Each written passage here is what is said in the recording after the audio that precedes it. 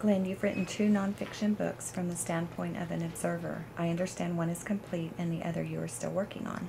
That's correct. I call myself an observer because these are people that I knew very well, represented them as their lawyer, knew very much what went on in their life.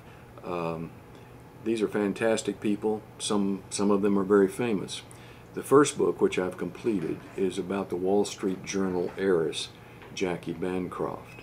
The title of the book is The Observer, the Ronnie Lee and Jackie Bancroft Spencer Morgan story, a tale of people, greed, manipulation, even crime. That's completed. The second book is about George Trofimoff, a naturalized United States citizen, and I tell of his life as he was trying to escape the Nazis in World War II at the young age of 14, as they was trying to conscript him and send him to the front lines.